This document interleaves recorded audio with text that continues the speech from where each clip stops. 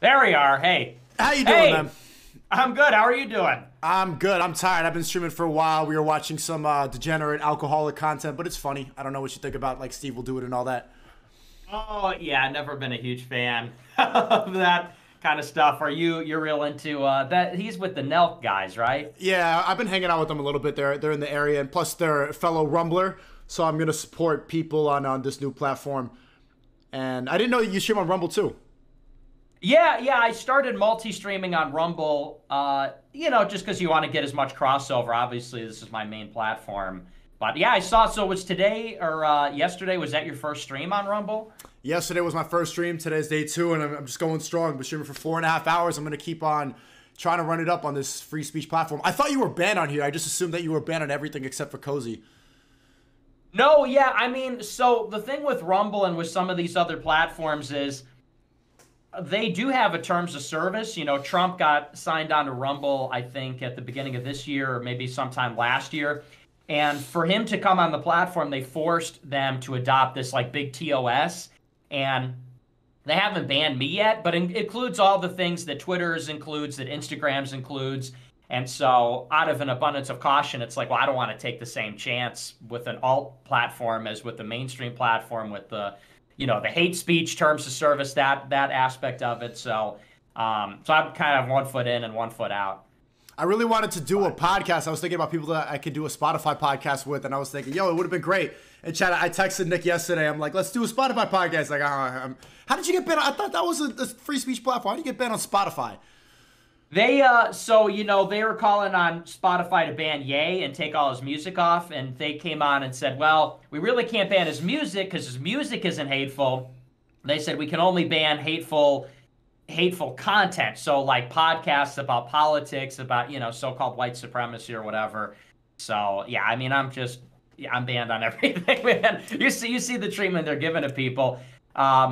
What about you? Have you been banned for anything else since YouTube and everything back in the summer? Or? Twitch, Twitter, TikTok. I'm still good on Instagram, good on Rumble, and good on Spotify. But yesterday I watched someone made a documentary called "The Devastating Demise of Sneako," a leftist with him, and that was a big hit to my career. First talking to you, even then, like they were talking about how you're using me to spread your anti-Semitic white supremacy, how I went down the alt-right pipeline, and how I'm laughing along with a white supremacist and all that. But he was even mentioning, did you go to the Charleston Nazi rally? I don't think you went there, did you? To Charlottesville. Yeah, I went to Charlottesville. Oh, Charlottesville. What was that about? So it's sort of a long story because, and I'll try and keep it short, but so that was the first year that I did my show. I started my show February 2017, and that was August 2017. And, the way that it was advertised at the time was that it was anti-immigration. It was about the Robert E. Lee Monument. They were going to rename the Robert E. Lee Park and the Robert E. Lee Monument in Charlottesville around the University of Virginia. And so I thought that it was going to be like a mainstream event. I was told that Faith Goldie was going to be there, and she used to work for The Rebel. The Rebel is like this Jewish publication in Canada. They were very like soft. Gavin McInnes I thought was going. I was told Sam Hyde was going. So I was under the impression, because they called it Unite the Right, I was under the impression like all the right-wing people are going to be there. And then I went there and, not all those people were there. Faith Goldie was there, but then she got fired for being there, and some people never showed up. So, I was never on board with the, Richard Spencer and Mike Enoch. I was never really with that crowd, but I wound up there, protesting immigration. Why? What are your thoughts on that? Are you, do you think differently of me because you know that I was at Charlottesville? Depends on how much you supported it and how much, like, if you didn't know what it was going to be about, were you there burning swastikas and like with the flags and shit? No.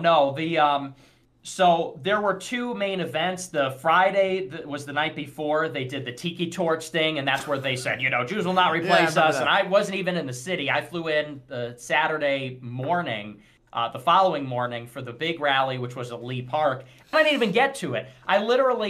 I could probably find my old plane tickets. I should probably do that at some point because I've been telling this story for years.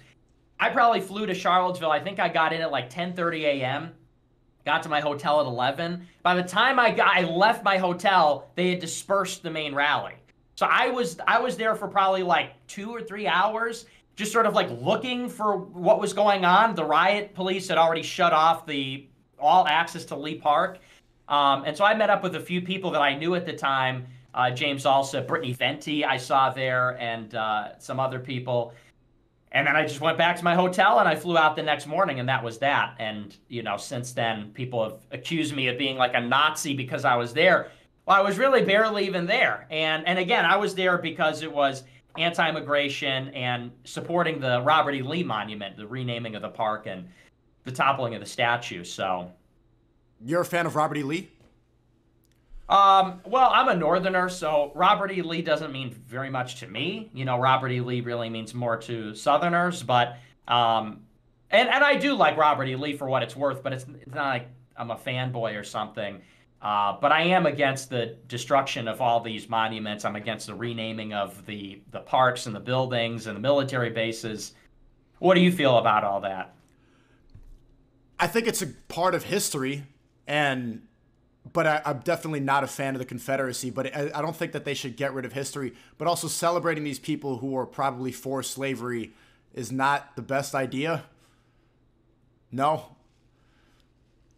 Lee, he in particular is a sort of remarkable figure because he said that he agreed with the cause of the North, but he fought for the South because that was his home. That was what he considered to be his nation. He felt an affinity for, I think he was from Virginia. Again, I'm not even really a Civil War history buff or anything, but there are attributes about Robert E. Lee besides the necessarily the particularity of the time or his side that was admirable. He was a brilliant general. He was courageous. He was patriotic for his side, for the South. And I'm not even a Southerner, but I still respect it. So, are you afraid of this type of stuff because you've been at a lot of the biggest protests and the biggest gatherings that most of the mainstream is against? So, do you think about the long-term consequences of this stuff? Because if you're truly America first, isn't it better to not associate with these types of events? Like what? Like Charlottesville and what else? And January 6th, obviously you didn't know that it was going to end up like that, but Charlottesville especially. Well, with Charlottesville, again, it was about, as far as I was concerned, it was about a few things, which was anti-immigration, and it was against this tide to remove all the statues. And if you see, you look at where this thing is going, I would probably say, do we have to defend necessarily every single one? In a vacuum, maybe not. But as always, them going after these particular, this Confederate general or Nathaniel Bedford Forrest, where exactly do you draw the line as to who is necessarily the most defensible? I don't know. But then they go for George Washington the next day. Then they go for Thomas Jefferson. Right, that's a different story. I think people who are supporting the Confederacy, I can understand them getting rid of that statue. That makes sense to me because of the direction of the country and being anti-slavery. That makes sense. The Founding Fathers, I don't think you could put in the same category as people who wanted to secede from the nation. If you're America first, why are you in support of people who are literally anti-America? They're trying to leave the country. Because it's part of our heritage as a country. It's part of our heritage as a nation. And there's something about respecting the nation, because my family got here 4 or 5 generations ago. My family got here after the Civil War. And so to me, because I see what you're saying, and I get it. It's not like I'm not hearing you, but, my family got here after the initial colonies were established in the 17th century, after the founding, after the Civil War, which was the deadliest war in American history. What is it for me who, again, ancestors got here after all that to say, actually, America's not about that. Like, these Confederates aren't real Americans. The Confederates were on the American continent for hundreds of years. The Southerners were there for hundreds of years. We may not agree with the cause or the flag, and obviously time has passed and it's somewhat anachronistic, but it's still part of the nation's history. And those people, their ancestors and their descendants, are still part of the fabric of the nation. And I get what you're saying, like, it's not the Confederacy. But to sort of say, oh, well, they were a bunch of rebels or something, it sort of erases. Well, they literally were rebelling against the country. Well, but you have to ask yourself, what is the country? They were rebelling against the central government, which they saw as dominated by the North and by industry and by manufacturing, as against the agriculture. I'm not in favor of the cause of the Confederacy, not in terms of slavery by itself or in terms of some of these other arguments about states' rights or whatever. I'm through and through support Lincoln and how he centralized the federal government. But by the same token, to say that they weren't part of America, Georgia was one of the initial colonies. Slavery was baked into the Constitution. Again, not to say that it's okay, but to say that, because they took arms against the federal government, that means that they're anti-American.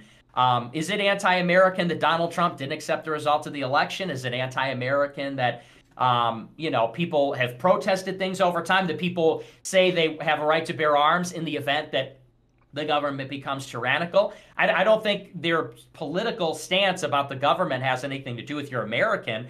If you're American, those are people that fought alongside Washington and fought in the War for Independence. Some of them fought the Indians way before that. And then they did take up arms against the government. I don't think that makes them anti-American. Is that erasing history, or is that just not honoring? Because having a statue of people who wanted to secede from the country is actively honoring people who were against the ideas that the country still represents right now. There's a difference between celebrating these people and erasing history. That's a statue I can understand removing. What do you think about the Confederate flag? I don't think anybody should wave the Confederate flag, and it's ironic to me that the people in the South that are very pro-America wave a flag that's literally anti-American. I support it, and again, I don't. You support the Confederate flag? Yeah, totally. As a Northerner? Yeah. The flag represents slavery. I don't think it does necessarily represent it. That's not what it represents to the people in the South. I don't think that people in the South or elsewhere, because now you have conservative, country type people fly it everywhere in the North, in the West. It's not just a Southern thing. But that's the whole reason that they wanted to secede from the country. Slavery was the biggest issue that made them want to secede. Well, the antagonism about slavery was really about what kind of government we had and to what extent the federal government had a right to overrule the laws that are passed by the states. Slavery happened to be the substance of it, but exactly isn't that's enough for me to be like, no, if the flag, the substance is based on slavery, no, that flag should not be waved. I just think that a lot of these arguments are sort of subversive. I think that for the most part, because, you said earlier, you have to draw the line between the Confederates and the Founding Fathers. Well, the Founding Fathers owned slaves.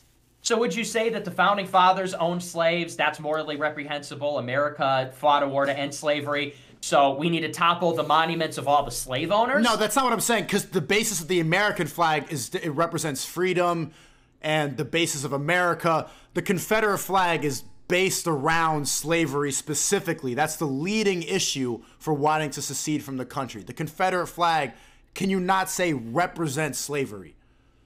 I don't think it does. No, I don't think that people that fly it today do that in support of slavery. I don't, I'm with you, because I'm not, believe me, I'm not pro-Confederate or anything like that.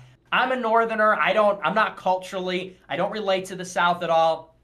I don't own a Confederate battle flag. I would never fly that. It's not part of my culture. It's not part of my political sort of culture.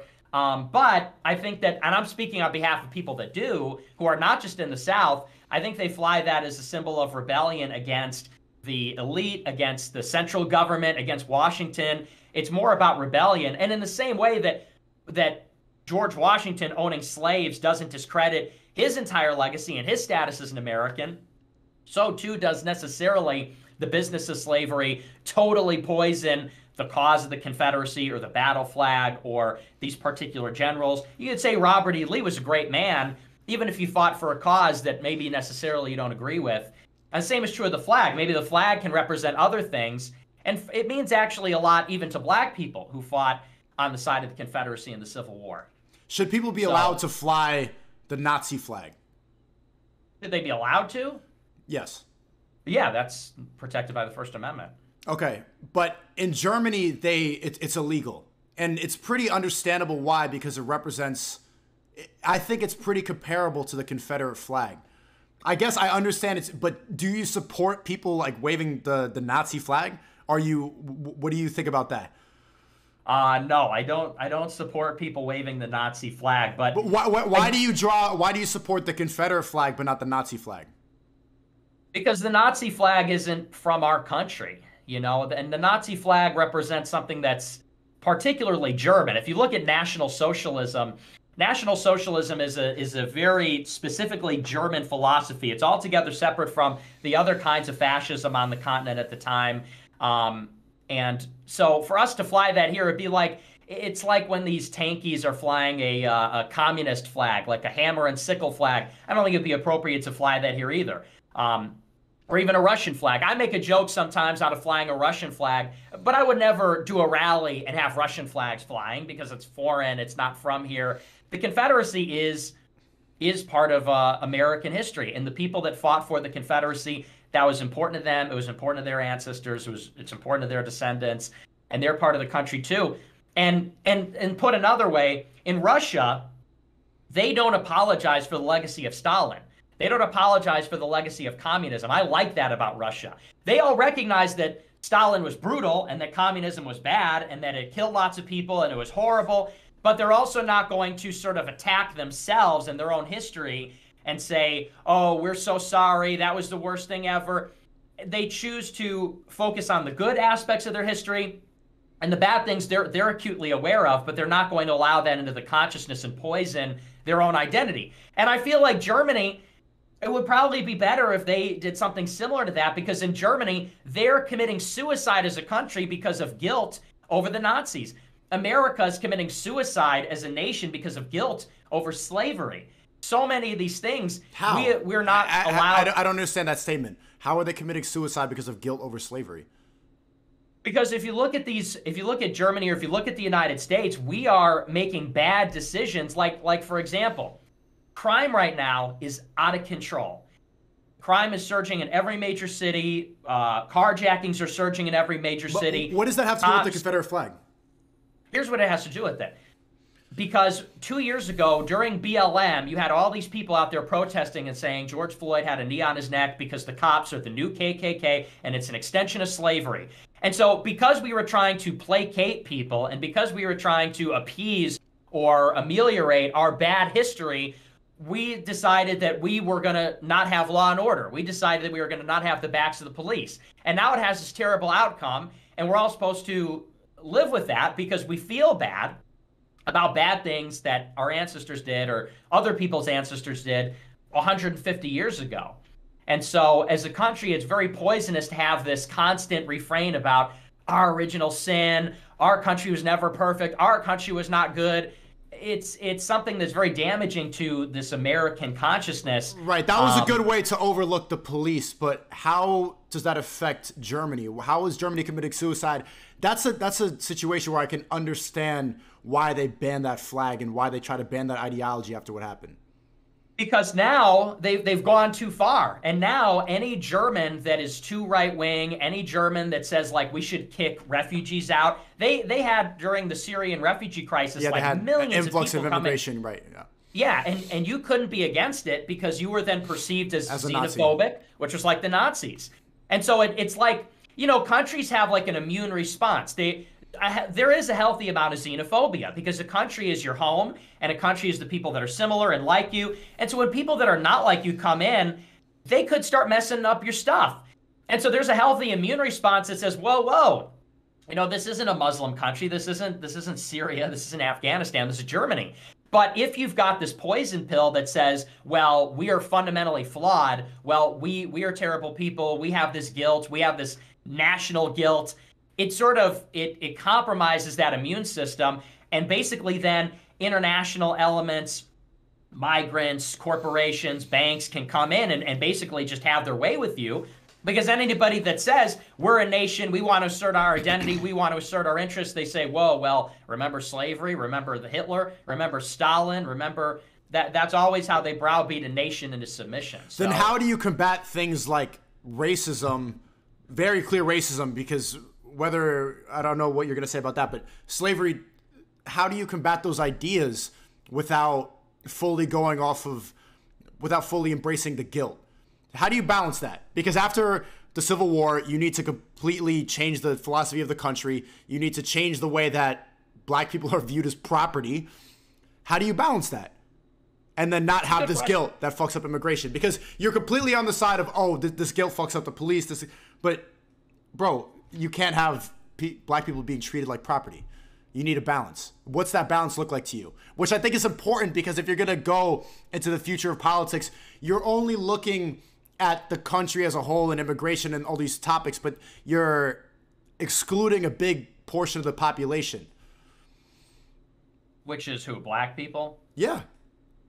Well, I would say that it depends on the context. I would probably be more in agreement with you, and Catholics historically were 150 years ago, when there were attitudes that were very negative towards black people in the country. But I would say now, that's fundamentally different. I don't think there is a very substantial racist element in America anymore. And if there is, I think it's very marginal, and I think it's blown out of proportion. And I say on my show, I make it a point to distinguish what I'm in favor of and what I'm against. And here's what I'm in favor of. I think that everybody should be treated, and I said this at my speech at AFPAC too, which is our big conference. I said every person, regardless of their race, should be treated with respect, dignity, equal rights, and what I'm against is cruelty, prejudice, discrimination. I would never say, oh, you're black, I'm going to treat you differently. You're black, I'm going to discriminate against you. I'm going to be mean to you. I think differently about you. But we've got to get specific, because what they say is you're racist. And what does racist mean? If you ask 50 people, you're going to get 50 different answers. Some people say that if you have too many white people in a given room, that's racist, which means negative towards minorities. Some people say that it's impossible to be racist against white people because a system of oppression entails, yeah, all that bullshit. Right. Yeah. So that's why you got to be specific and say, well, what do you mean by that? If you mean that you're talking about someone being treated unfairly because of who they are, I'm totally against that. I'm totally unequivocally against that. It's contradictory to Catholicism specifically and Christianity broadly. But as far as we need to start tearing down monuments and we're going to change the names of parks, in some cases by mobs, in some cases the government doesn't even do it. Like during 2020, it was just people getting in the city and just knocking it down and throwing it in the river. We can't have a country that's run by mob rule like that. And certainly I don't think that who should have a statue should be dictated by the passions of a mob that are clearly not reciprocating those feelings. So what do you think black people should think about living in a city that has a Robert E. Lee statue? Do you think from that perspective? Yeah, and again, I understand that in terms of somebody like Robert E. Lee or Nathaniel Bedford Forrest, I think that's a better example, because Nathaniel Bedford Forrest, who was in the Ku Klux Klan, he's another one that they try to defend the statue. And that one, I don't know. It's like there's a gray area. What do you think? How does it make people feel? That statue should be taken down, in my opinion. That should not be up. We should not celebrate these. A statue is celebrating these people. I would say that it's tricky because, and I say that as somebody who, listen, it's not like I'm somebody that would be totally welcome in that era. I'm Italian and Irish and Catholic. So how's it tricky? The Ku Klux Klan hated all those people. It's tricky because once you start that process again, if you say, well, you're in the Ku Klux Klan, so obviously your statue's got to go. Well, you fought for the Confederacy, so obviously your statue's got to go. Well, George Washington owned slaves. Are we really going to say, well, you fought for the side that owned slaves and you own people? And you're going to say that owning people is so much better than not owning people, but fighting to own people, And so the problem is it completely pulls the rug out from under our whole history, because unfortunately the world is built on slavery, genocide, war. Right. And there's a difference between erasing history and then honoring the wrong people. See, where I think it can differentiate is in the school that I went to. They had a Thomas Jefferson statue in front of the school, and then all the liberals had a big protest to take it down because he owned slaves. But his principles were freedom of speech and were freedom. So yes, he owned slaves, but you got to look at what his core philosophies were. The core philosophies of a Ku Klux Klan member are based in hatred. So if we don't support that and we don't celebrate that, then it should be taken down. Was Thomas Jefferson's core philosophies pro-slavery? No, it was freedom of speech. So we can keep that up. Well, but see, Thomas Jefferson, although you're right, you should read some of the things he had to say about slavery. None of the founding fathers believed that blacks and whites should live together in America on an equal basis. I know that. And even some my favorite people like Malcolm X, I really look up to. He thought the same things, that they shouldn't live together. But the core, whether their core principles weren't based in that. It was the It was though. They did not believe. Washington and Jefferson and even Lincoln. Abraham Lincoln said, if I could win the Civil War without freeing a single slave, I would do that. So is Abraham Lincoln's core principle about having political equality for black people, or was it about holding the Union together under a strong central government? I'm just trying to challenge maybe your preconceived notions about these people. The point is that the past is filled with sins. The past is filled with these kinds of attitudes, and you could go back to the Bible and you'll find people slaughtering other nations and slaughtering other villages.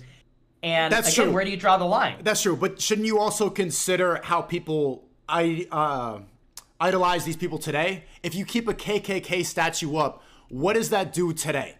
That gives people an idol to look at who support the KKK. If you look at the idea of how Abraham Lincoln is represented today, now I'm seeing how that's erasing history, because yeah, maybe people misrepresent Abraham Lincoln if he didn't even care about slavery in the first place. But you gotta realize that most people are not going to look at history correctly. They have a different representation today, and maybe that's more important to look at how the normies are going to look at these people rather than what they represented at that time. If people think that Abraham Lincoln was pro freedom of the slaves, then maybe we should let that go. Maybe the preservation of history is not as important as you're making it out to be, because just if you're being realistic, most people are not going to look back at it correctly. History's always changed, and history's always written by the victor. But and here's the thing though, is I'm not a Southerner, and I don't have any particular affinity for Robert E. Lee or for I have a general affinity because I think that he's a great general. So he has admirable traits in that way. But for the people of the South, it means a lot to them. And if you look at the history of the Reconstruction, a lot of these towns in the South, they cobbled together what meager resources they had. Their entire nation was destroyed. Their land was destroyed. Like, the war happened in the South, not in the North. So all their wealth was destroyed. And then they were occupied militarily by the North for decades and by carpetbaggers. And so a lot of these cities, they would cobble together their meager resources and build statues commemorating their brothers, commemorating their fallen, their heroes, their civic leaders, their ancestors. And so that is part of their identity. It's part of the fabric of who they are and what it means to be a Southerner or an American to them. And the point is, like, you can't find anybody before the year 2000 that isn't extremely problematic. You could point a finger at any monument, Martin Luther King Jr. or Lincoln or Washington or Jefferson, and the same standards that you're applying to Nathan Bedford Forrest or Robert E. Lee, they're somewhat arbitrary. Because you could point the finger and say equally terrible things about Columbus, about Washington, about whoever. And so the question is, are we going to look at Columbus and Washington and others and say, are they a product of their time? Are they, part of history? And we recognize that they're, as everybody is, they're men in time. And we're going to recognize their role in our history and their role in the fabric of our country. Or are we going to have this totalizing view of, if you don't have the morality of the United Nations after 1991, then you're reprehensible, you're a rebel, you're evil. Because we'd be taking down a lot of statues and renaming a lot of stuff, and you'd have to go way, way back. Muslims couldn't be proud of anybody. Christians couldn't be proud of anybody. Black people couldn't be proud of anybody. White people couldn't be proud of anybody. Because the world history is a story of murder and war and slavery. And again, if you point to me and say, here's a group that's killing people or doing horrible things today, I'd be the first to go out and say that's no good and that needs to go. But taking down these statues, they won't tell you that they want them all to go. They start with Nathan Bedford Forrest, and what they don't tell you is they hate all of Western civilization. They want Columbus to go. They want Washington to go. They want it all to go. And who do they want to build statues of? Pedophiles, Marxists, freaks, their own problematic people. So, you know, that's where it's not just about having a museum. My point is that if you want to be successful in politics, part of the truth needs to be compromised. That's an uncomfortable reality, and you see how being as truthful as you are, you see like the restriction that you have. So you're the most canceled person, like you're on a no-fly list, everything like that. If you don't compromise some of these beliefs, you just will never be successful in politics.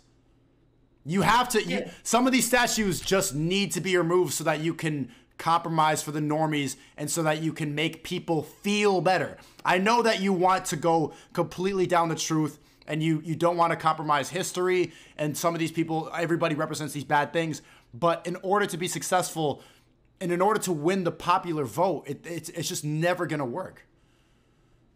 Well, you know, people have told me that a lot about the practicality of it. And for right now, I see myself as sort of the second or the third wave here of people that have been trying to set the country on the right course for a long time. And right now, people just need to know the truth. People just need to wake up. And I am less interested They in... won't. They won't. Well, the vast majority of people won't. So you need to wrap up the red pill in 7 layers of ham to feed it to the vast. There's so many people in this country. There's so many different races.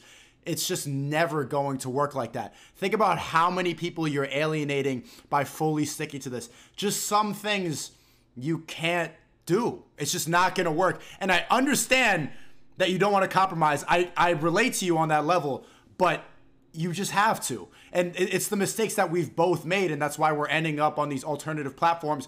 Can't you admit that if we had compromised a little bit more and if we had watered it down for the vast majority of people, then what's more important would end up in the minds of people? We could stick to what's really important and how I could really reach the level of people that I wanted to reach, and you could probably reach the level in politics that you wanted to reach if you had compromised some of these uncomfortable truths. No, and I think that's a very dangerous conceit, because here's the thing. If you're... What is going on right now is not passive, it's active. America is being ruined. We have an elite that hates us, and we have an elite that is wrecking the country because they're putting their own best interest at the expense of the interest of the country. They're doing what's good for them, not what's good for America. They're corrupt. And so to me, it's a very dangerous idea that if we just played nice, and if we just, like you said, compromised and softened the truth, not play nice completely, but just a little bit. I don't regret anything that I did to get canceled and end up on Rumble, but it would have been better for the truth if I had maybe streamed some of it on YouTube and then some of the other stuff on a different platform, because ultimately having access to everybody is more valuable than being fully truthful. That's part of the uncomfortable truth, is that not everybody is ready to hear it. Not everybody is going to, and you need to compromise a little bit to be successful and to reach everybody that you could reach. Because now think about how many people, every time somebody makes a documentary about me, they bring up how you're a Nazi, they bring up how you're a white supremacist, and then immediately a lot of people that would relate to you or could hear your message are alienated because they hear these words and they're turned off. And a lot of people are just not ready to hear the truth. And the amount of power that all the Matrix platforms and the amount of brainwashing that people are hearing, it's just, you can't fight against that without compromising a little bit. Unfortunately, it's unavoidable. I agree with you that you got to be strategic. I agree with you that you got to be tactful and you got to have a concern about logistics and things like that. But, and this is what I was trying to get at, you're going against the system. The system is going to punish you. It's unavoidable that if you're telling the truth in any capacity, they're going to try and strip that from you. Your access to the platforms, your access to the money, your access to people is contingent on you not being a threat to the system. Look at Ye, look at Trump, look at Andrew Tate, look at Alex Jones, look at you, look at me, look at Bannon. There's the only way, and increasingly it's like this, the only way that you're going to be able to have access to these things is if you explicitly submit and bend the knee and say, I surrender to Zog, I surrender to Moloch, you know, I am not a Groyper, I am not an anti-Semite, I am not those things. And at a certain point, there's this time for choosing where you got to say the pain box, the social backlash, the whatever that comes with confronting the system, it's baked into the cake. It's our job to, well, maybe not so much you, because, and here's the thing, I always said this about you and Tate, this isn't really your job in the sense that I don't think you see yourself as a political actor. I think you see yourself as an entertainer and to some extent a truth teller. Me, I'm a political guy. Yeah. And insofar as I'm a political guy, it's a political problem that we've got to push through censorship and media control and all these kinds of things. And if it were so simple as just being tactful and just kind of playing it close to the chest, well, people have been doing that for a long time. But we've got to be bold and tell the truth, and there is going to be misunderstanding, and there are going to be consequences, but it's our job to push past that, you know, because you get the most flack when you're flying over the target. We can't stop flying over the target because we get flack. And I understand from your perspective, and I told you this, when you got banned on YouTube, what did I say? I said, don't have me on your show. I said, you keep your platforms. I said, you go on Twitch and you just play it as safe as possible because you, right? I mean, I didn't tell you I got banned on Twitch for doing nothing. I got banned on Twitch for eating a salad. Part of the compromise, and I realized this today because my first stream on Rumble, I was saying faggot. I said faggot maybe like 50 times. Faggot, faggot, faggot, faggot, faggot. And then I started thinking about the long term.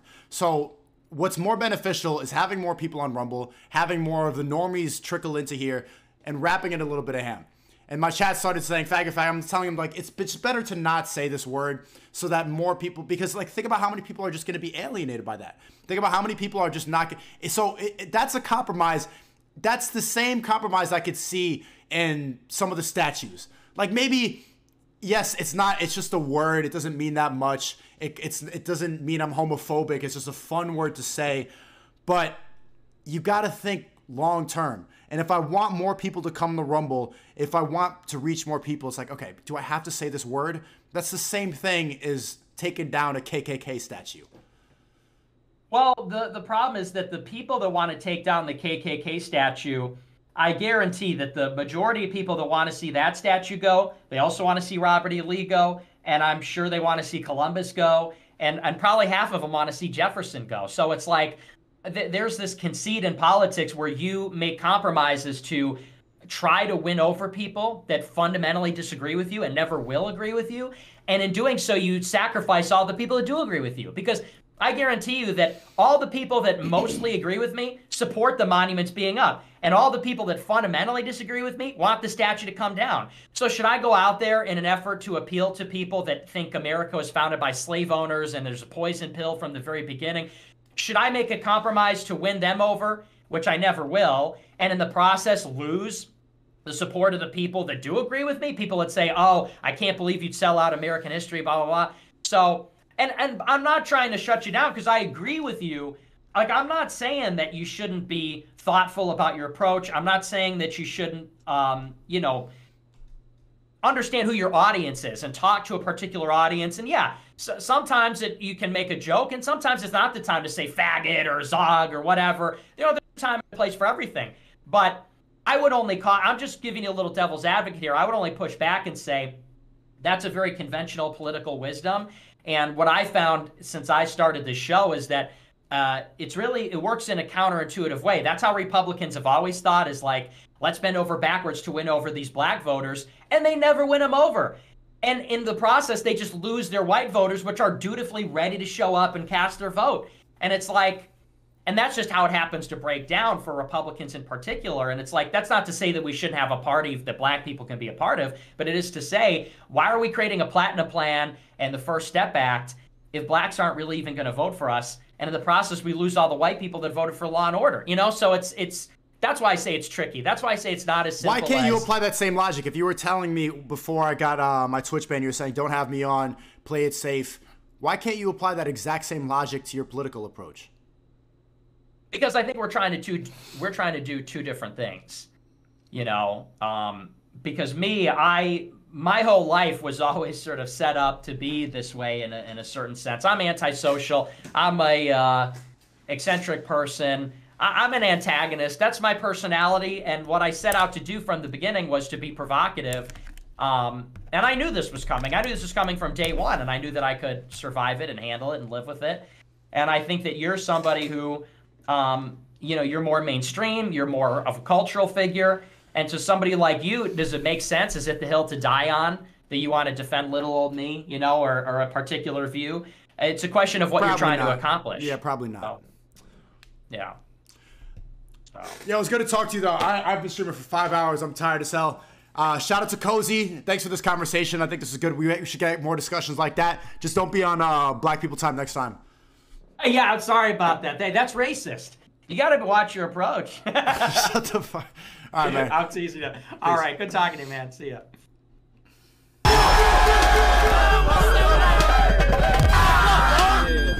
That's it. Your job?